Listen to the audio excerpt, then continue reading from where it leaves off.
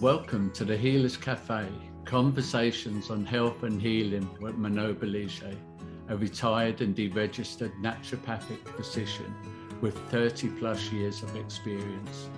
Here you will discover engaging and informative conversations between experienced healers, covering all aspects of healing, the personal journey, the journey of the practitioner, and the amazing possibilities for our own body and spirit.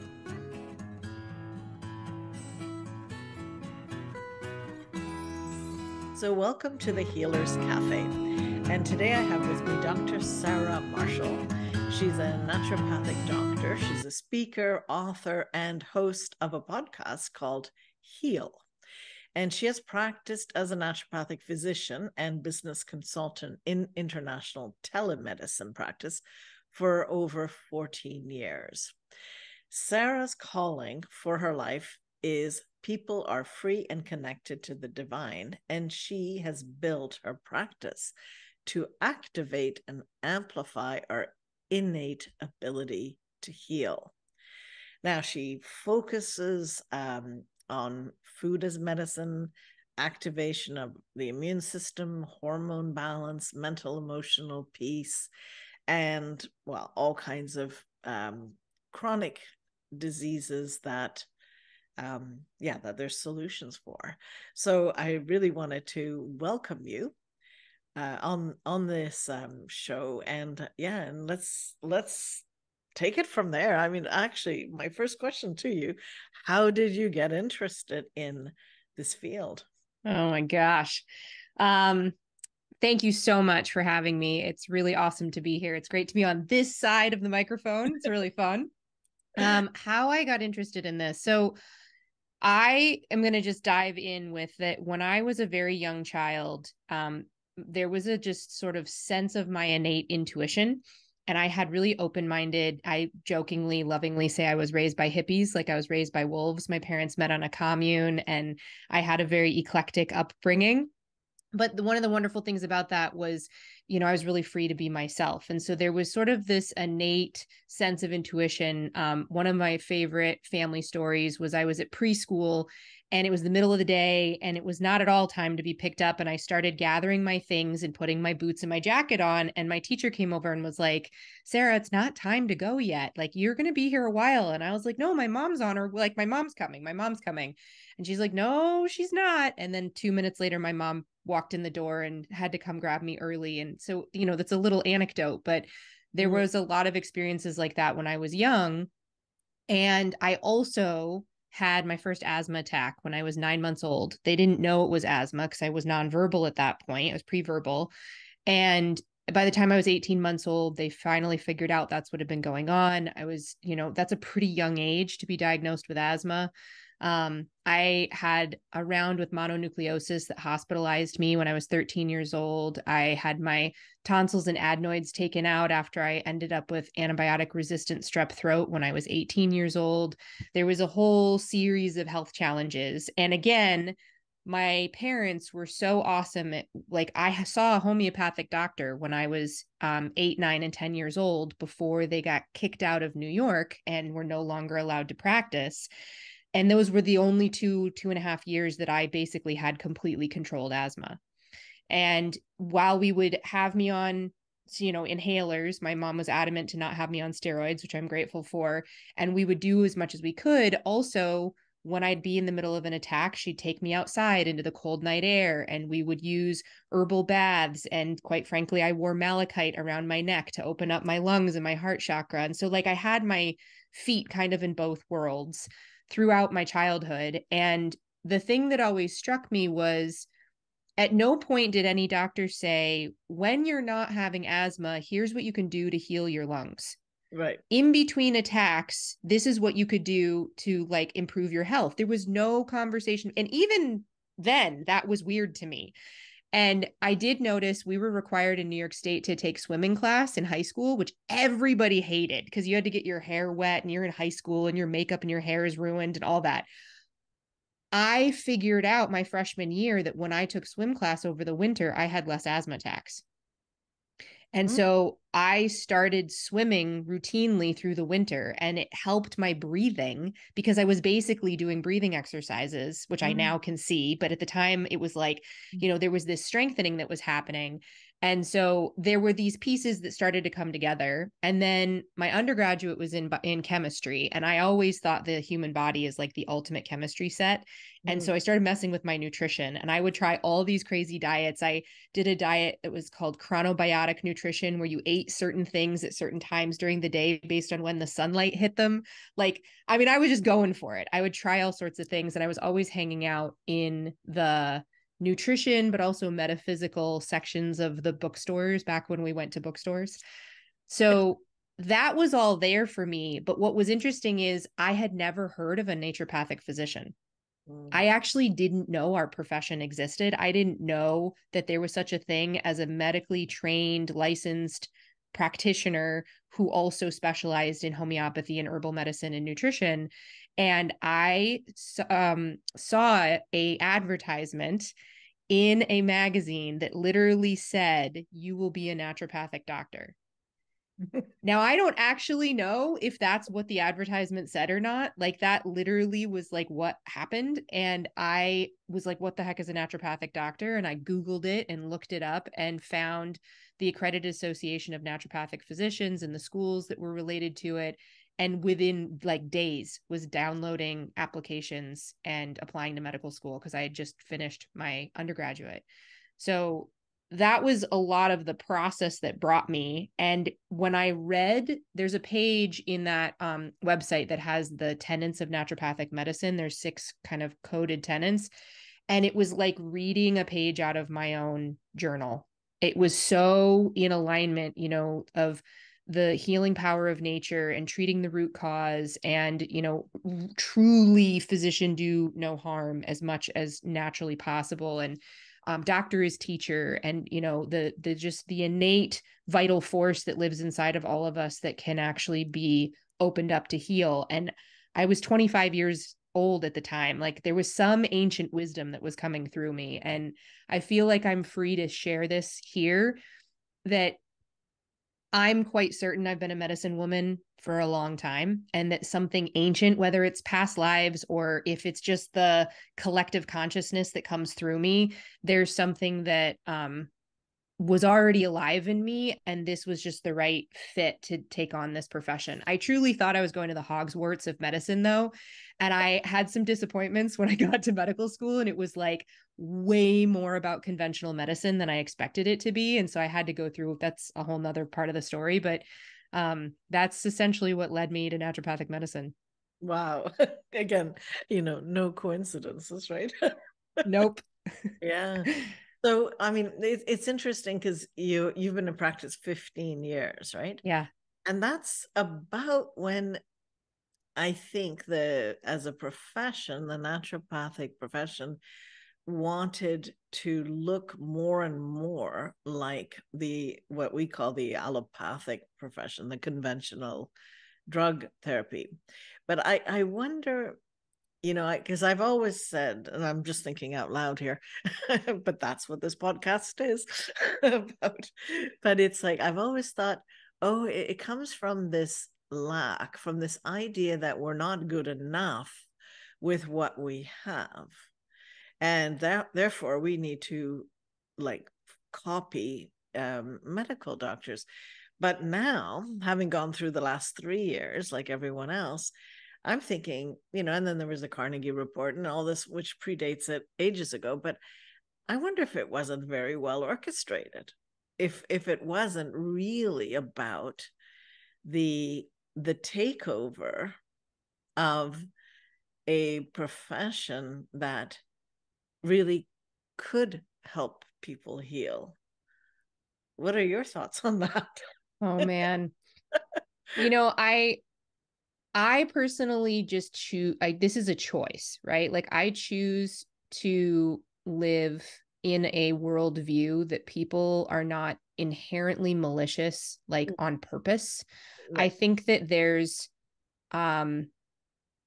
we as human beings are hardwired to acceptance and belonging. It's an innate like every infant has to have this connection to their family members. And many of us, and we can go into the world of trauma and what we've learned about when those connections get not well fed or broken due to whatever circumstances that happen in our childhood, where we don't actually experience belonging. We don't experience being loved and nourished and accepted the way that we are.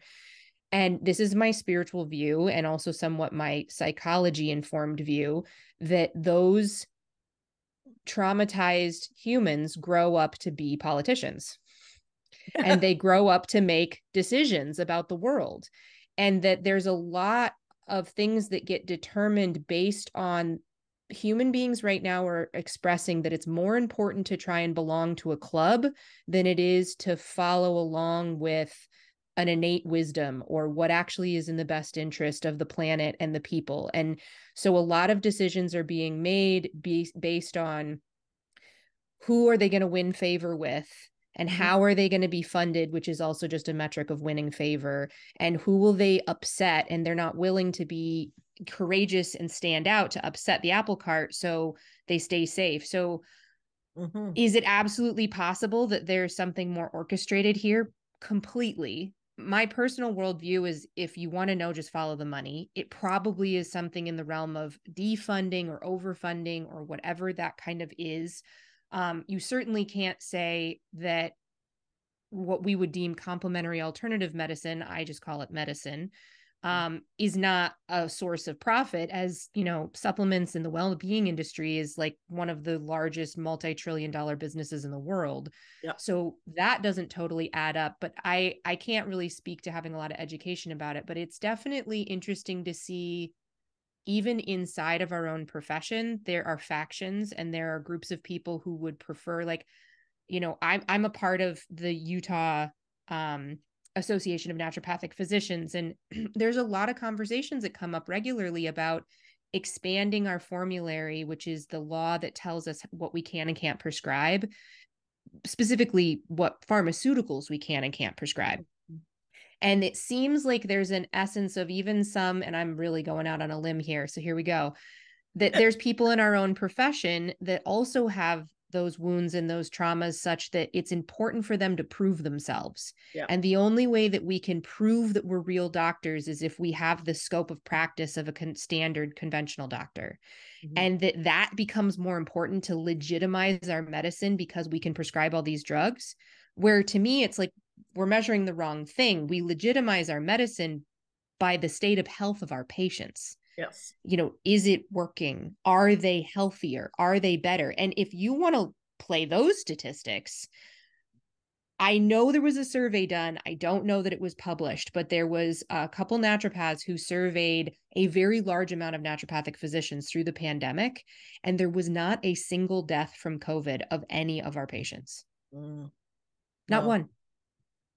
And just that statistic alone, if we want to put up the conventional allopathic model and the naturopath, and of course, these are not surveys that are being done. These are not research that's actually getting enacted to actually look at, like, if I want to hire 2 financial advisors, I want to know what their track record is. But when we hire doctors, which most people don't even think about it that way, what's their statistical track record? Like, would you ever go with a real estate agent that failed at selling 75% of the houses they ever worked with? Like, but we don't have those kind of statistics for medicine. Yeah. No. There's a soapbox for you. But good points, because I was thinking, it's a bit different here in BC. We have prescription rights. And I was thinking, that's about when things changed, and I'm thinking on what you've just said. It's like, yeah, that it changes who wants to come, who wants to learn, and sort of the child inside that needs to heal. It attracts a different people than 30 years ago, for example, right? So it's interesting how all that works, and I agree. I mean, you can follow the money trail for sure. You can go, well, interesting, pharmaceuticals. Okay, well, who gains from us using pharmaceuticals? Yeah. You can also go, interesting. why is it we're just about to lose 80% of all natural products in Canada? Right? Because it's a big industry. It makes tons of money. Why are we losing? Yeah, that brings a whole different set of questions up. Yeah. It certainly does, And then you go, it's interesting. So what is the plan about all that, and I'm not trying to reduce our wonderful conversation to these thoughts, but a lot of naturopaths in Canada are wondering, what are they going to do when they can't access and the patients can't pay for the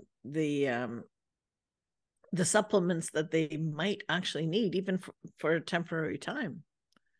So this is an interesting, so I thought I was going to live in the Netherlands long term. I moved there briefly, and the medical landscape in the Netherlands is very different than the United States. And there's almost no herbal medicine and supplements available. It's very limited. I mean, you can get 15 or 20 different herbs, and you can get 15 or 20 basic, vitamin C, vitamin B, zinc, iron, but there's not at all anything like the pharmacopoeia that we have of options, right?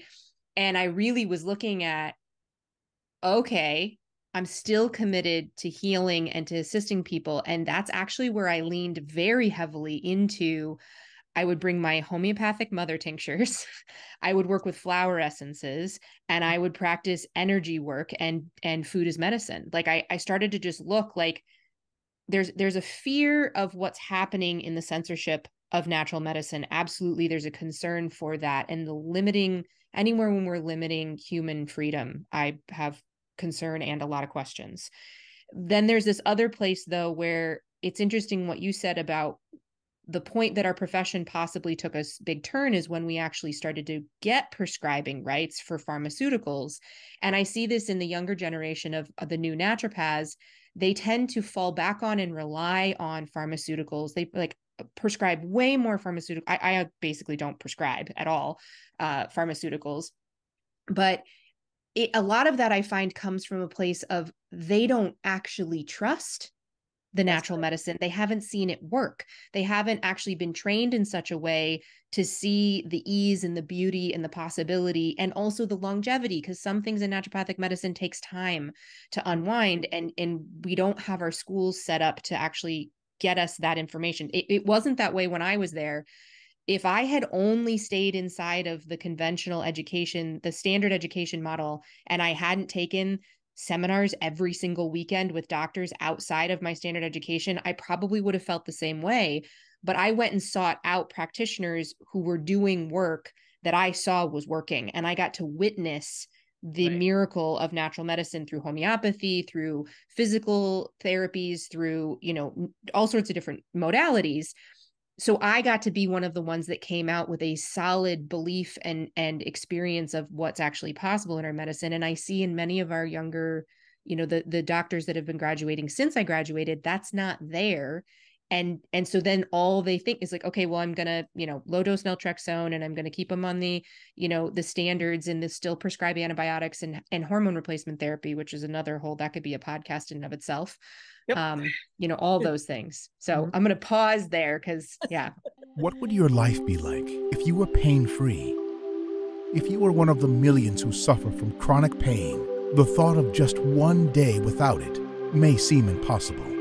This is often because conventional medicine tends to fall short in the treatment of pain, opting to prescribe pills or recommend surgery rather than getting to the root cause of the problem.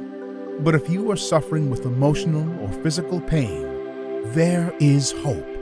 Join the founder and CEO of Bowen College, Manon Bolliger, live online for your body-mind reboot. Learn how to listen to your symptoms and get to the root cause of your pain. Plus, be trained in basic Bowen therapy moves so that you can reboot your body for optimal health. You don't have to live in pain. You can heal. Stop the pain pill cycle by visiting www.yourbodymindreboot.com to learn more and to register.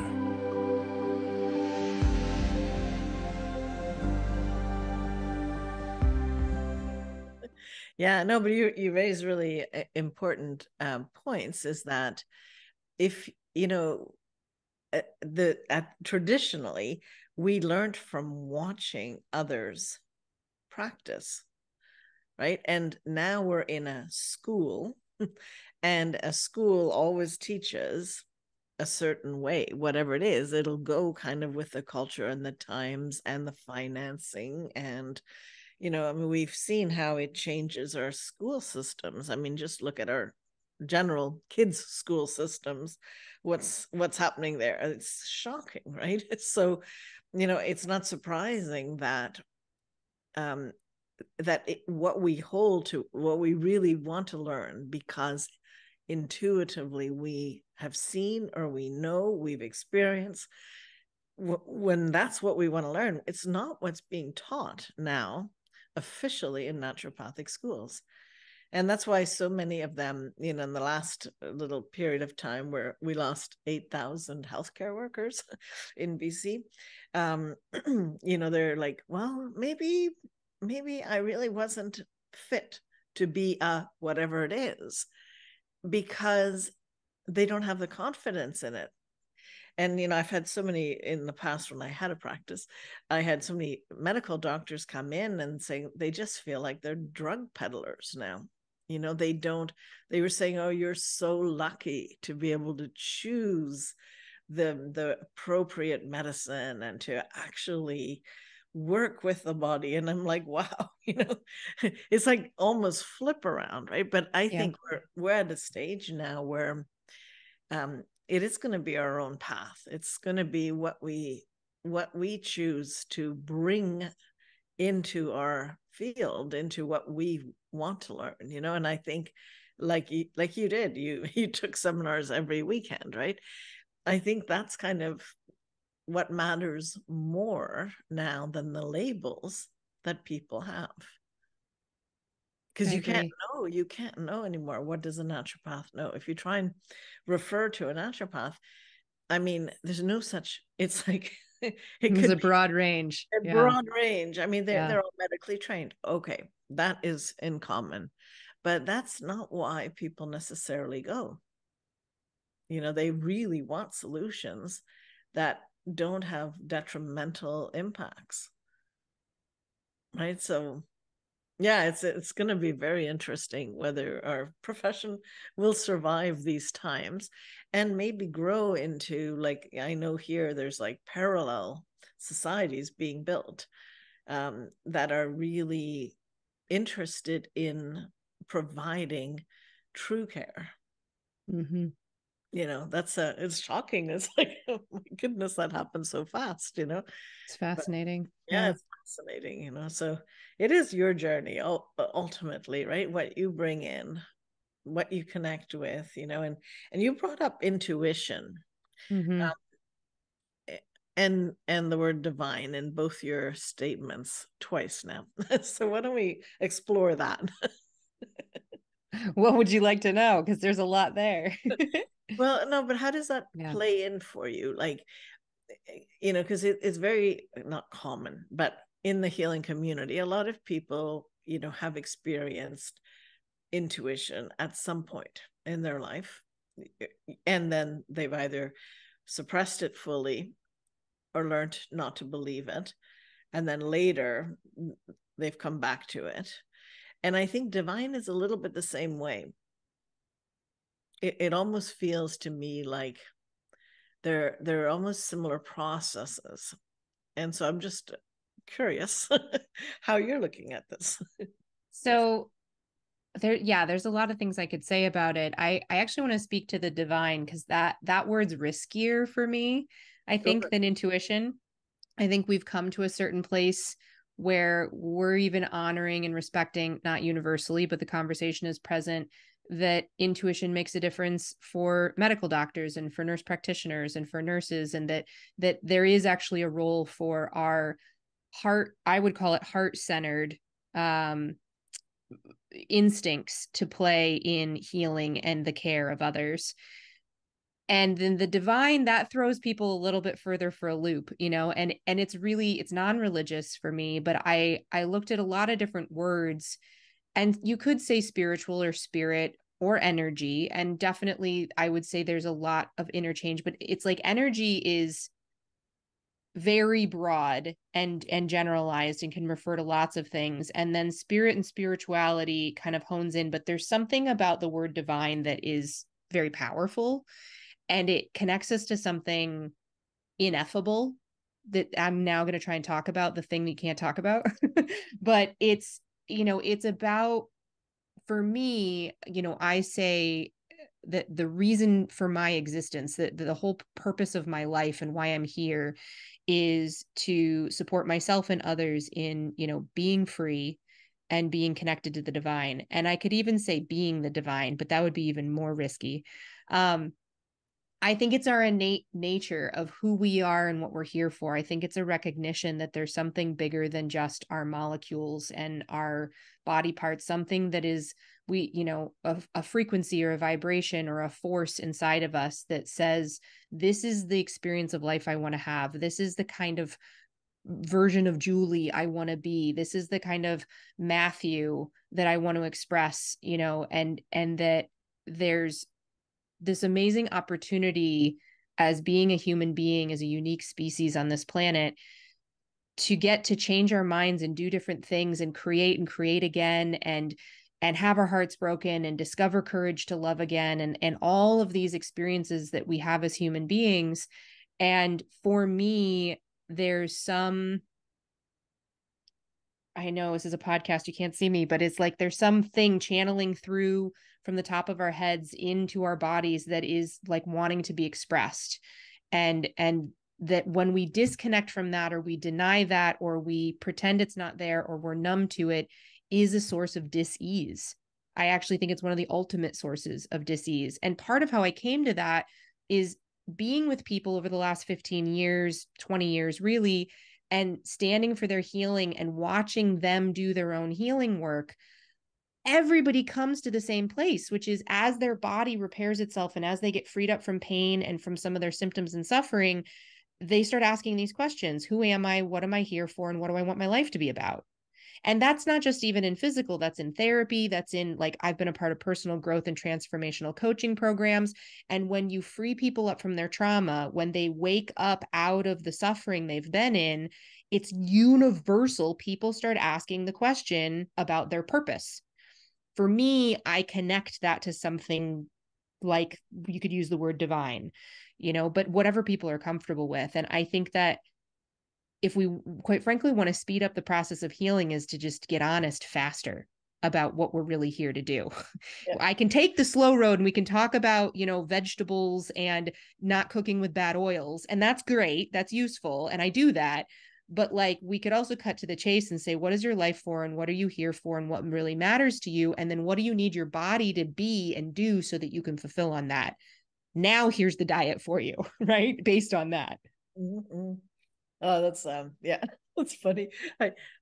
I totally agree. And one of the questions I ask people, and I realize I've just put it together with you, what you just said, is why is it you want to heal?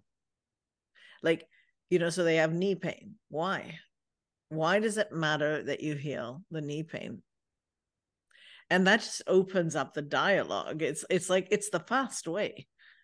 But once they're aligned to the why they want to, whether it's to be able to run after their grandkids or whatever the story might be, but once they have something bigger than the understanding that mechanically this is wrong, this knee should work, and now we're going to make it work. Once they're past that, we are into that field immediately. Yeah. And then to just close the loop, you asked about intuition. I would say that one way of looking at intuition is it is your opportunity to hear the language of the divine, and that's a whole skill set. I truly believe everyone is intuitive. I think it's a part of our innate human being. I think that there's whole levels of our body and our physiology that we have not yet, we didn't know the immune system existed not that many decades ago, and we barely understood. And now we have this whole map of cytokines and all the different types of T cells and B cells and, pathways of immunity. it's going to be the same thing as we branch further into the energetic body, that we're just starting to get language around the frequencies, and there's aspects of that we've tapped into for thousands of years of ancient medicine through shamanism and Chinese medicine and Ayurvedic medicine, that we're already working in alignment with what in our medicine we call the vital force. But I think it's even more than that. And when you partner with that divinity, healing is very fast.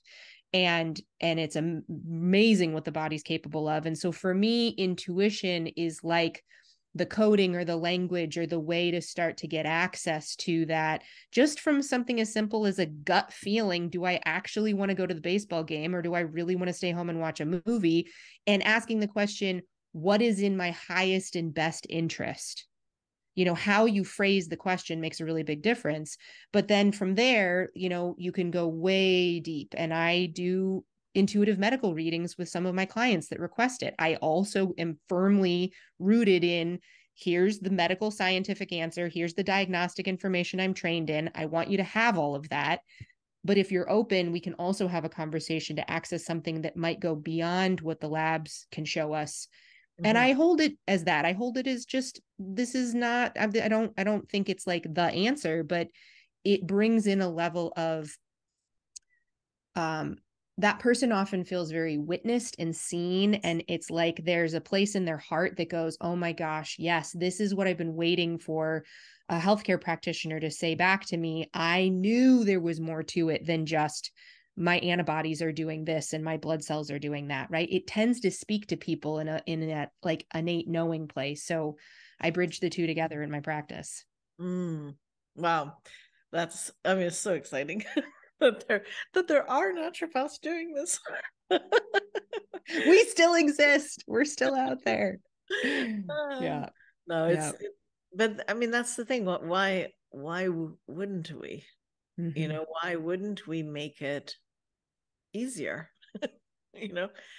And in their language, right? Like when you're saying, intuition, let's cut this a little bit more detail here. Do you feel that it's a process of you seeing them and their story, and then something is guided for you to say, well, for example, was there a grief that happened, or is it like a very open questioning process, or do you feel that they're in a state of opening? And like, how do you see that this information comes to you? Is what I'm trying to. Oh my gosh. I mean, I think it's in the in-between. I think it's both and. I think that it's recognizing the inner resonance between both me and that other person. And so I used to do readings where it was like, here's what I see. I actually don't do that anymore. I may pick it back up again, which is interesting, but I've mostly shifted into inquiry. And so my intuition guides me a lot on what questions to ask. What's way more interesting to me is their answer than whatever my version of interpreting the imagery or whatever I see. So a lot of my intuition in my practice on a regular basis is just guiding me what questions to ask, when and how, and then how to respond to whatever they may be dealing with in that moment. I trust my just instincts and how I respond to them. Because a lot of my work is done in conversation. It's like my therapy, and I'm not hands-on in that way. I'm word on. Yeah. So I do a lot through communication, and it's all over my astrological charts that communication is one of my healing gifts. But I also have a very concrete way that I do a roadmap where I have built a spreadsheet. And it's binomial. It's yeses and nos. And I have a whole diagnostic list of options and things that might be going on with this person. And I also look at their Chinese 5-element theory, and I will look at their 7 chakras. And it's like reading an intuitive MRI. And I take that information and share it with them in the context that this is intuitive and it's non-diagnostic and it's just for their information, and they should keep whatever resonates, and anything I say that doesn't make any sense to them, just toss it. But what happens is it starts to, that's that place where one of the aspects of healing, I think that's really important, is when we're fully heard and seen. And I actually believe when you feel and experience being fully heard and seen, energy leaves your body. Like trauma can come out of your body. You can actually release things that have been trapped. And I've found that doing those medical intuitive assessments that way, for many of my clients, they have this deep sigh of like relief, and this breath leaves, and they're just, I mean, oftentimes they cry, because for many people, they've suffered a lot of medical trauma. And they've been to many, many, many doctors and specialists, and they start to feel crazy, and there's all sorts of things they're dealing with. So there's a piece of it that is very mechanical, like yes, no answers. Where's the source of inflammation? Is the hippocampus involved? Is it a testosterone issue? Are there heavy metals? Might there be hidden viral infections? And it's, I don't even know. Is it pure intuition, or is it me organizing my thoughts? I don't care. And it's how it's useful. And sometimes it points me diagnostically to run tests that I wouldn't have gotten to that test as quickly, but it's just screaming off the page that we should do heavy metal testing. And I'm like, look, here's what I'm thinking. How do you feel about this? But then I let them come into their own resonance and agreement with that, versus me being like, this is what we have to do. I don't do any of that in my practice. Okay, I'm going to leave it at that, but that is a full conversation. I'd love to. But thank you, Sarah, so much for sharing, your wisdom and your energy. It's great to be here.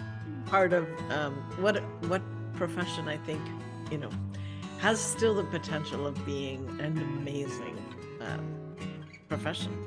Yeah, very powerful healers for sure. I'm grateful to know another one in you as well. Thank you for joining us at the Healers Café with Dr. Manon. Thank you for joining us at the Healers Café with Manon Bolliger. Continue your healing journey by visiting thehealerscafe.com and her website, and discover how to listen to your body and reboot for optimal health.